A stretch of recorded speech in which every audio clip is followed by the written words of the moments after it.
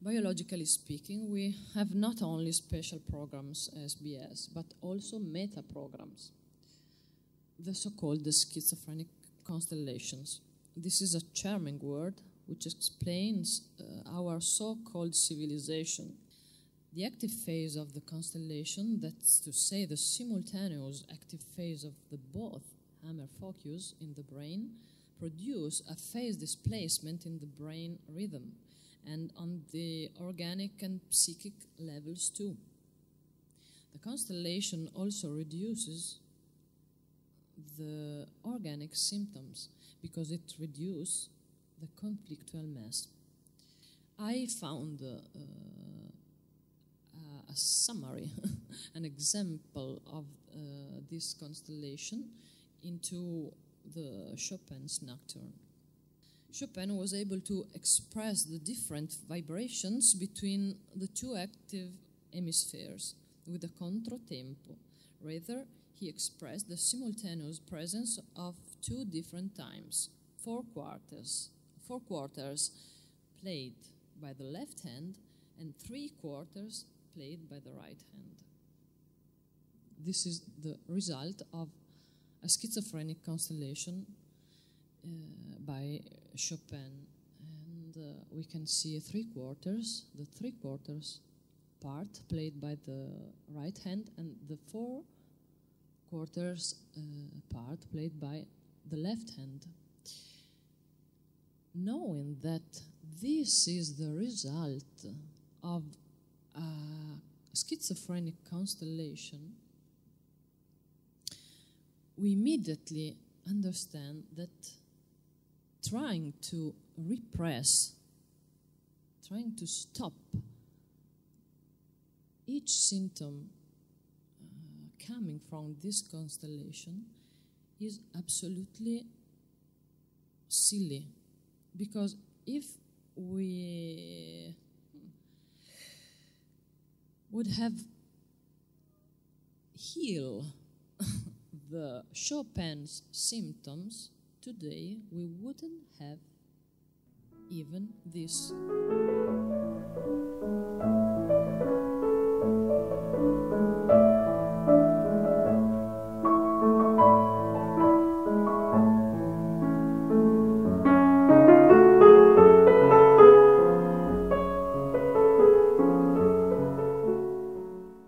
Quando si ascolta questo pezzo, come dicevo prima, si ha davvero la sensazione che qualcosa nella percezione del tempo cambi. Quindi a me piace immaginare che una costellazione schizofrenica, proprio grazie al suo senso biologico, possa veramente offrire una chiave d'accesso a qualcosa che altrimenti sarebbe così interdetto, insomma, che sia la dimensione temporale, che sia quella spaziale, poi magari così a seconda delle varie combinazioni di costellazioni che si possono appunto ottenere grazie all'attivazione di due conflitti piuttosto che altri, insomma. By Mozart, more or less, it happens the same.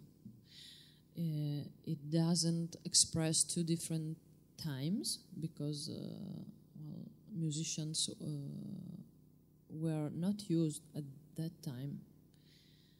But he expresses this constellation, and simulating a controtempo using different accents, a very special accentuation, and really hearing this, listening to this piece, we have the feeling that we lost the landmark of the measure.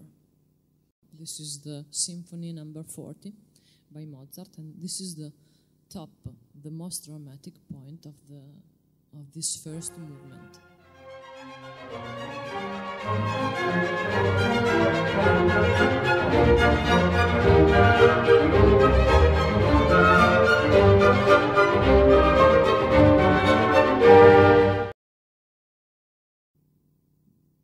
found out the quintessence in the Allegretto from the 7th Symphony by Beethoven. And this special piece, I think, can express really the 5th biological law of the Germanic New Medicine in music. Actually, with the dynamic of music. And this is what really move us to play a piece of music. This is also the expression of the power of the second law. This is the rising up toward the epileptoid or epileptic crisis, towards the epicrisis.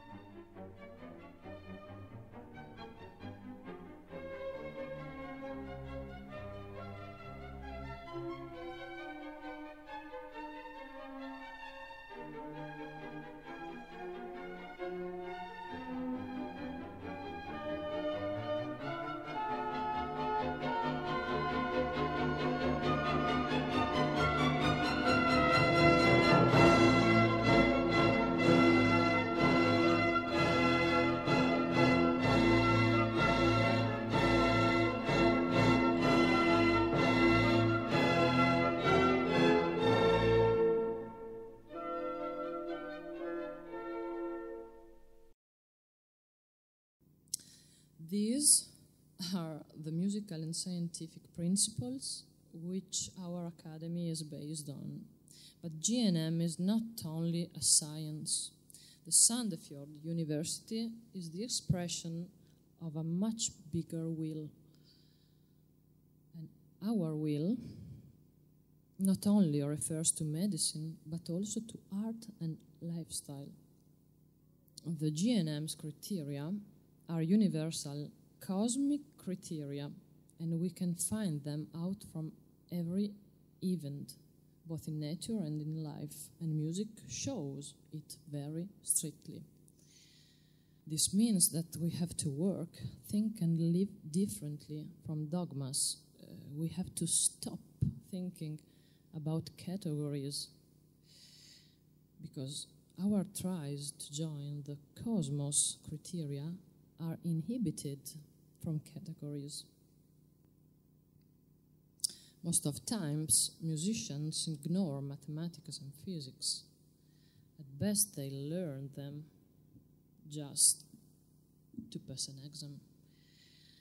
And doctors ignore mathematics and physics and music too, and vice versa, because our knowledge is based on statistics and dogmas. Today, we are used to strictly separate between the different categories. But the criterion is one, and we ignored it until Dr. Hammer made a wonderful synthesis, simply starting from medicine, his main field. With the Academy for the Biological Meaning in Performing, we try to open our knowledge to a biological and cosmic criterion, toward the quintessence which governs we human beings, like part of the cosmos.